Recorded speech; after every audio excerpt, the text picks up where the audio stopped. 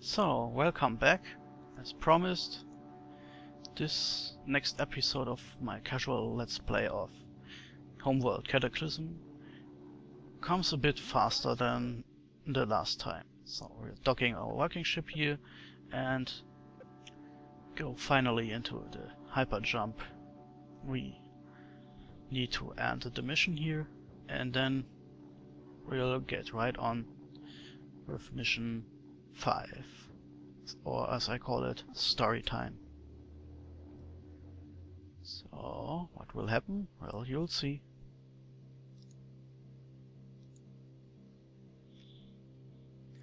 And hyperdrop.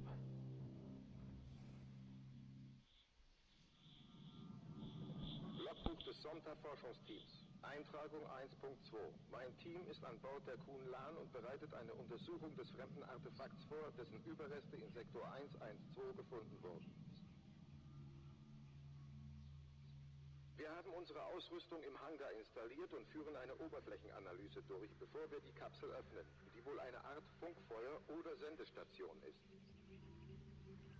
Die Übertragung besteht aus einem sich wiederholenden kurzen Ton, an den fremdartige Datensequenzen gekoppelt sind. Es wird viel Zeit und Rechenarbeit kosten, diese Signale zu entschlüsseln. In der Zwischenzeit setzen wir die Untersuchung der Außenhülle fort. Wir haben Proben entnommen, die auf ein Alter von ungefähr 1 Million Higara-Jahren hindeuten. Ein Teil der Sonde scheint organischer Natur zu sein, aber das wurde noch nicht bestätigt. Die Untersuchung wird fortgesetzt.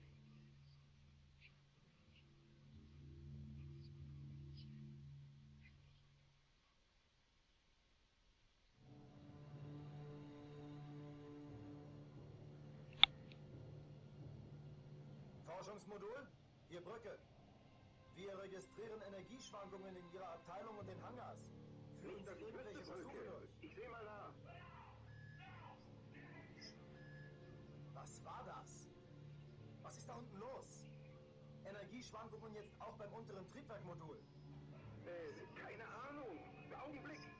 Wir haben Oberflächenproben der fremden Sonde Was ist untersucht. los? Jetzt haben wir Bioalarm auf allen unteren Decks. Was haben Sie gemacht?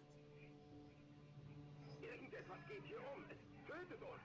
Wir müssen das restliche Schiff retten. Sprengen Sie die unteren Decks ab. Karak, steh uns bei. Brücke an alle Abteilungen. Notabsprengprogramm aktiviert. Sprengen Sie uns ab.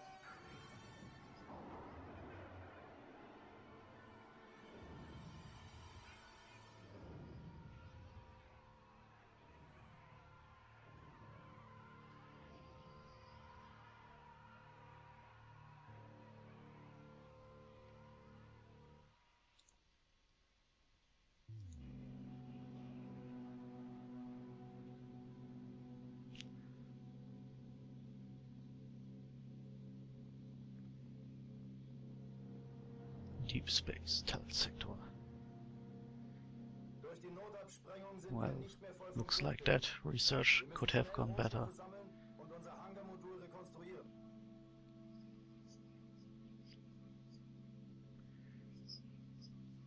Leitstelle. No.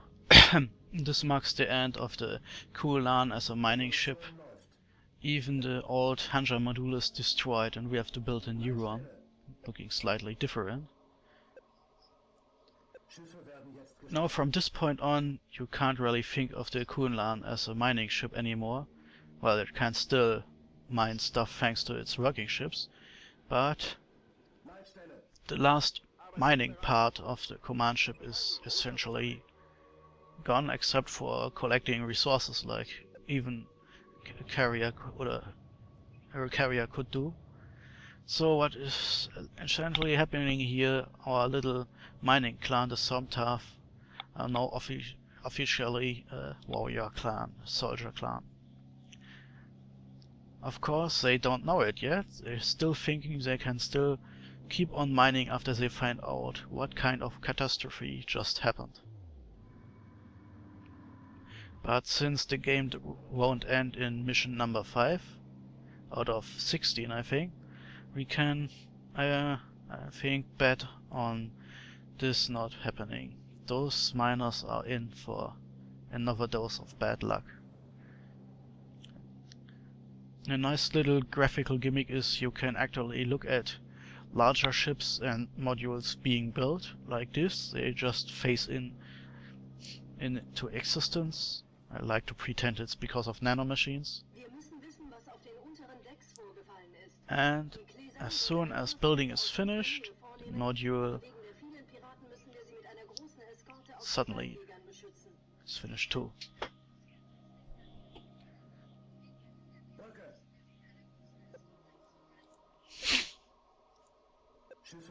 And now we are supposed to use the Cataclysm to investigate our old Hanja module, and we are supposed to send our fighters with it. Now, if you play this mission for the first time, you would be excused for actually doing this right away without really thinking about it. What I'm doing instead is trying to just attach the fighters with the least experience, because, okay, let's face it, even if you're playing the first time through this mission, you can see a sci-fi horror cliché if you see one. So you know what will happen to the units you send with the Cataclysm, right? Right. And now our fleet command will continue to annoy us as long as we haven't sent enough ships. But now I finally remember that I can spool this up a little bit faster. So, and this is essentially what we're doing for the mission. Hearing story, sending ships to our to their certain doom, and collect resources. And that's it, really. A nice thing to do is using the time you get here to collect as many resources as you can, because as soon as the Cataclysm is on the way, the shit will hit the fan and the fan will explode. So, problem is... Yes, I know, we have not sent enough fighters over. Now it turns out we don't even have enough vassal fighters, so we need more. And so I slowly build one after another, trying to get the exact minimum number of fighters I have to send.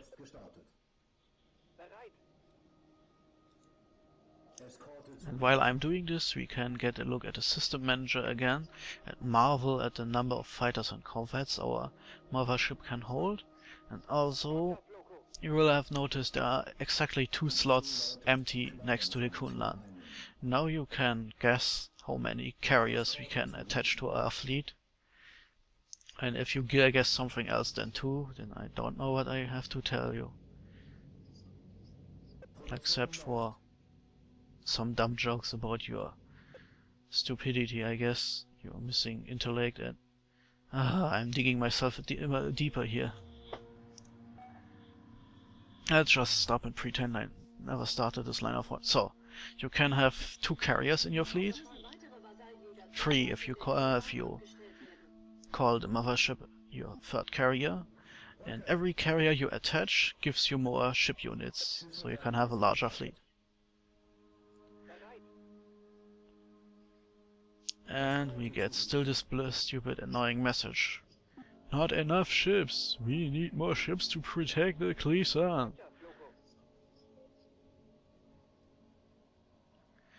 Yeah, a bit faster please. So, is that enough?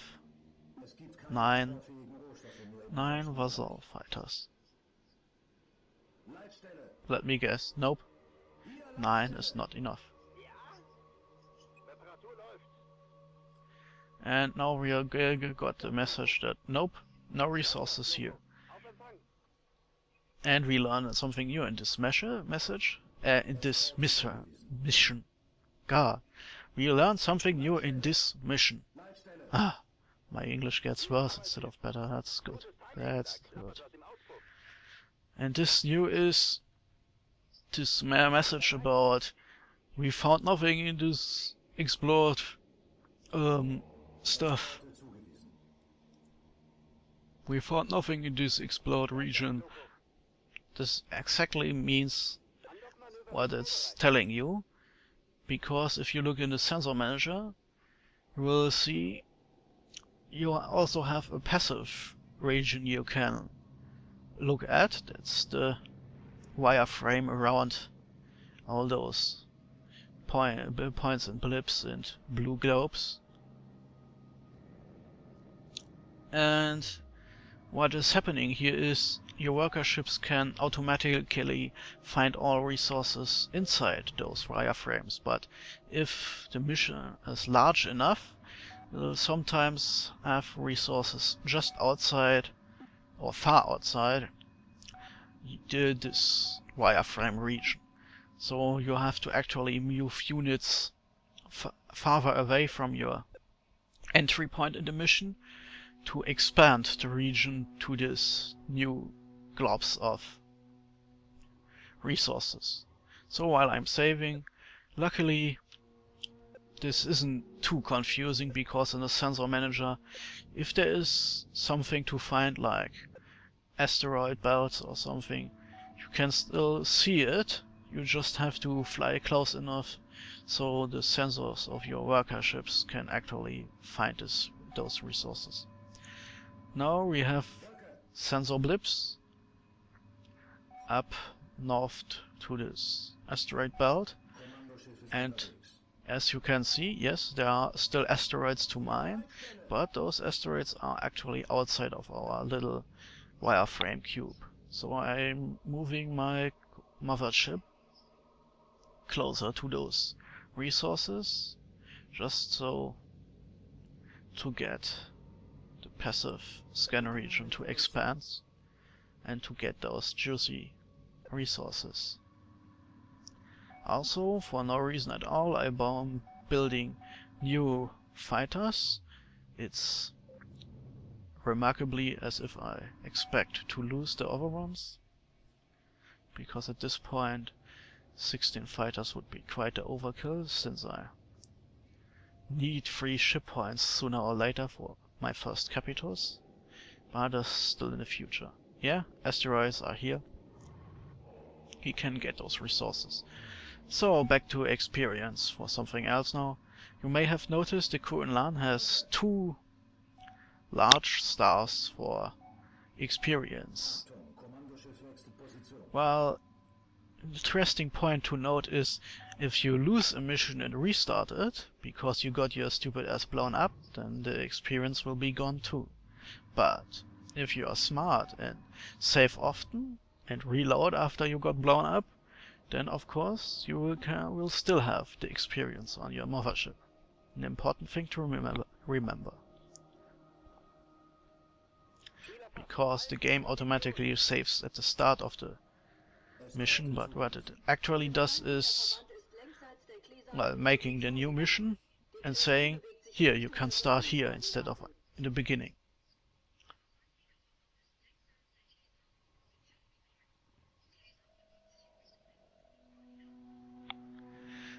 So, what happened? This looks ugly. The funny thing is, as you can see, our old Hanja module is actually already marked as enemy, and I could theoretically just attack it.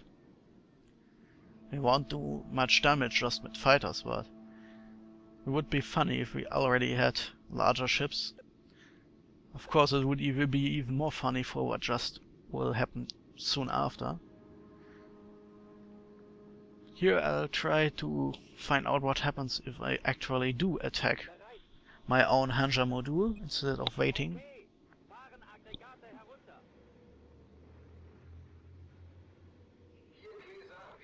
And missiles go.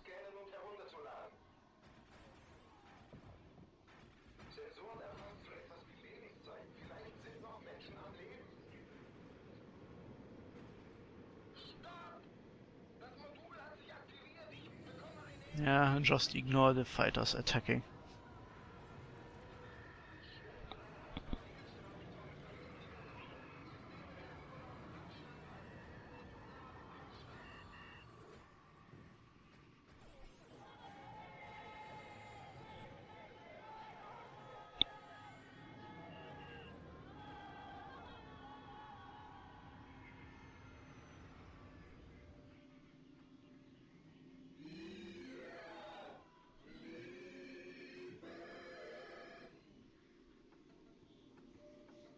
Achtung!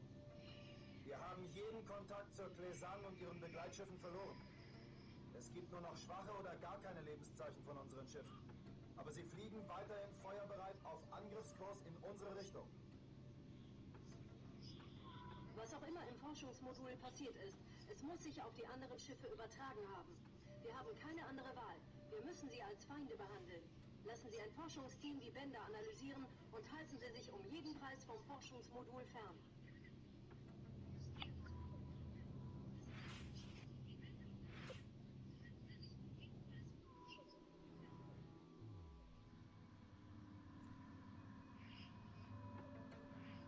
Ja, wow. Und sie sind schon da. Okay, diese Cutscene. Well, this cutscene gave me honest to God nightmares when I was a child. It's still strong enough. I just slipped back into German instead of using English. Sorry for that. But now we can actually research what happened. What? Because we just got our ships infected by a particle gun, particle ray gun, and because this is kind of strange, our scientists really want to know what happened. Luckily, Kunlan is still good enough to destroy fighters and other small fry. But as you can see, and I mentioned last episode, if you line your own ships up like this during an enemy attack, then yeah, you take heavy losses right away.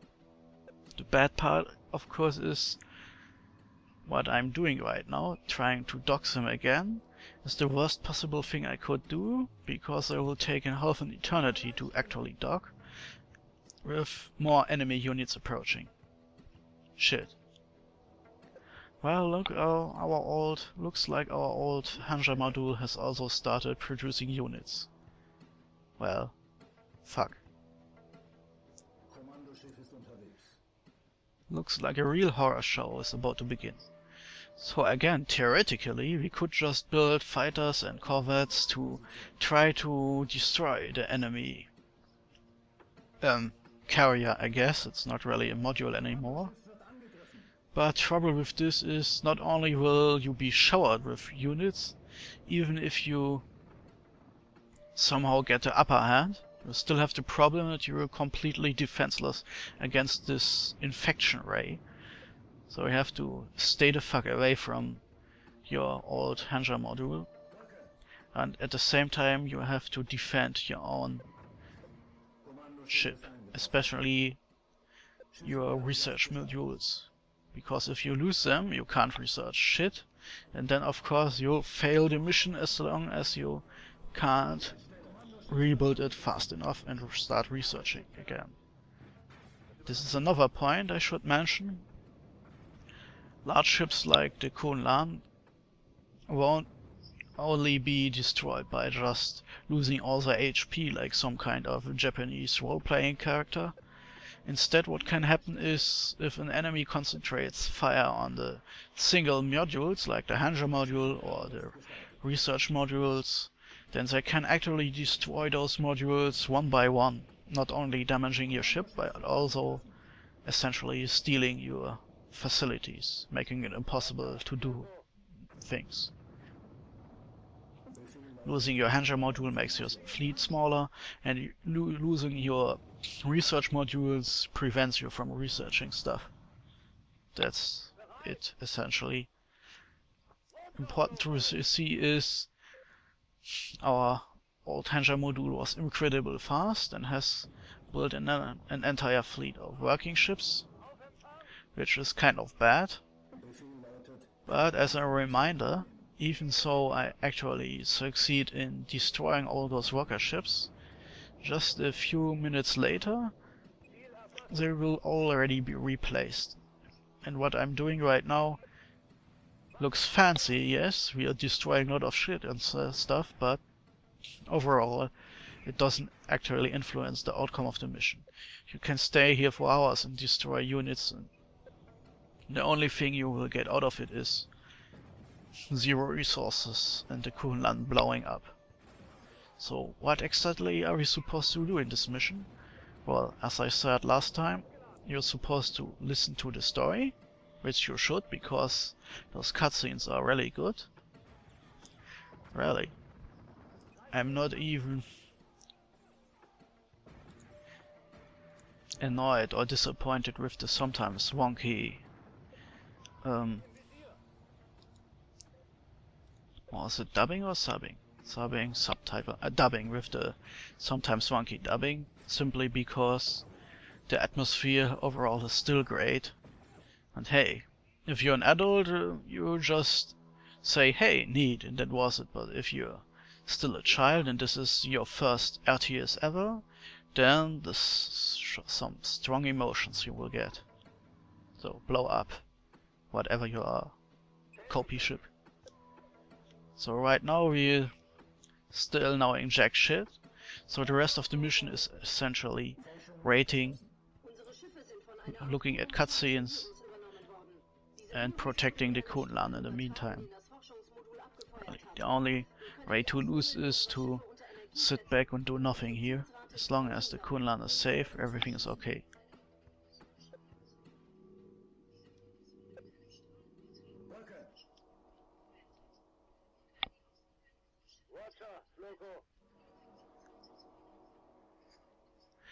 So now we know this particle ray actually sends particles to us, and those particles turn out to be biomechanical virus.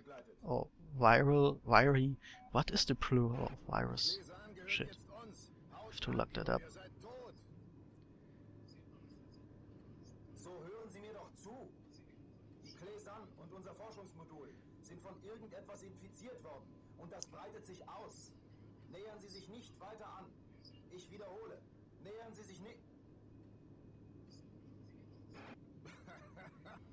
Eine durchsichtige Geschichte, sogar für ein Schiff voller Maulwürfe. Wir dachten, ihr Hikaraner werdet etwas schlauer. Und jetzt verzieht euch, bevor wir euch auch noch entern.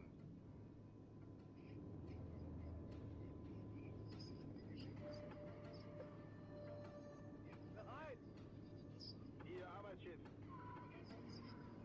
Zurück nach Hause. Auf Empfang! Did that asshole just call us moles? Yes, he did, because he is an asshole. Sadly, that asshole doesn't know what he's getting himself into, so all those pirates and the Imperial heavy cruiser arriving at the scene will have a dire fate. This isn't a spoiler because, well, what did you expect to happen? The Imperial cruiser actually being successful at this point? Nope, because the Imperials and the pirates aren't the real enemy, as you may have guessed from that last impressive cutscene of a biomechanical virus running amok on our ship.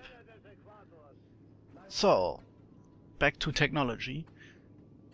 Interesting and kind of hard sci-fi like even. This particle ray gun actually coats targeted ships with those biomechanical virus things and those weird half alive, half technological nanomachines then infiltrate technology and even living organisms and then kind of fuse them together. But there will be an entire cutscene explaining this. Explaining on German.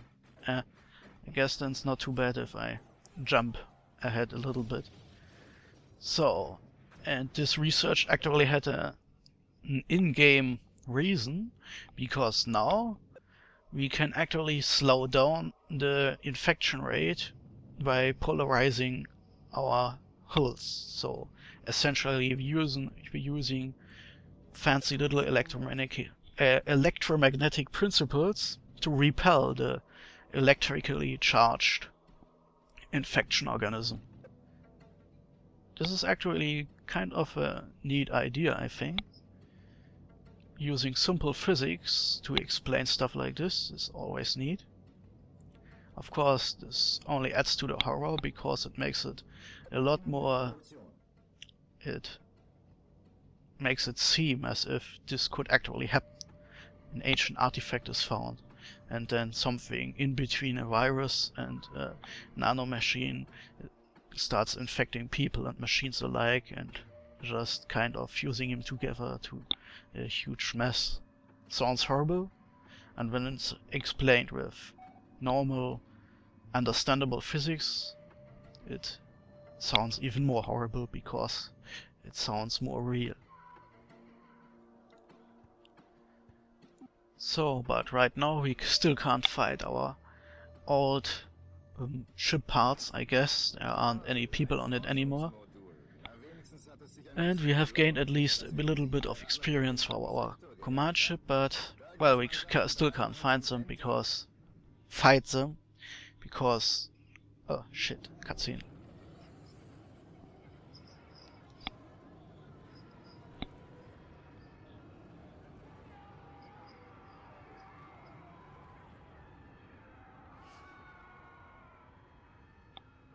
Diese Idioten haben alles noch viel schlimmer gemacht. Alle infizierten Schiffe greifen uns an. Wir können nicht gegen einen Feind bestehen, den wir nicht verstehen. Wir müssen in den Hyperraum fliehen.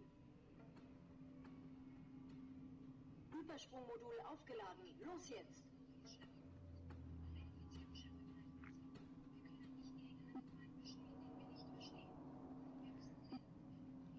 Kommandoschiff wird angegriffen.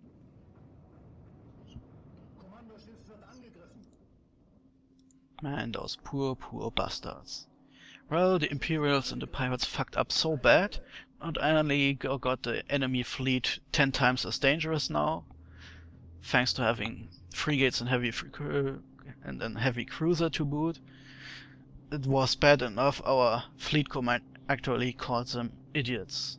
And now, well, you make an emergency hyperjump after everything is safely docked. And this is essentially the end of the mission. So, I'm logging myself out here, and you can stay back and enjoy the cutscene. Sobald diese Bots auf eine ihrer eigenen strukturähnliche Oberfläche treffen, absorbieren sie das Material und dringen in die Zielstruktur ein. Treffen sie auf organische Materie, bauen sie damit ein neuronales Netzwerk auf und übernehmen so die Kontrolle über das Schiff. Jede einzelne Bestienzelle funktioniert wie ein biomechanischer Virus. Sie kann lebende Zellen in ähnlicher Weise benutzen und unterminieren, wie sie es mit nicht-organischer Technologie tut. Weitere Untersuchungen sind nötig. Aber wir sind Ingenieure, keine Biologen. Eine Analyse des Infektionsangriffs deutet darauf hin, dass die Bestienpartikel über den Plasmastrahl auf der Oberfläche des Zielobjekts verteilt werden. Die Energiestruktur des Strahls erlaubt ihm, von Ziel zu Ziel zu springen. Die Infektionsrate pro Schuss scheint von der Masse des jeweils getroffenen Schiffs abzuhängen. Weitere Analysen sind nötig, wenn wir ein Gegenmittel für diesen Strahl entwickeln wollen.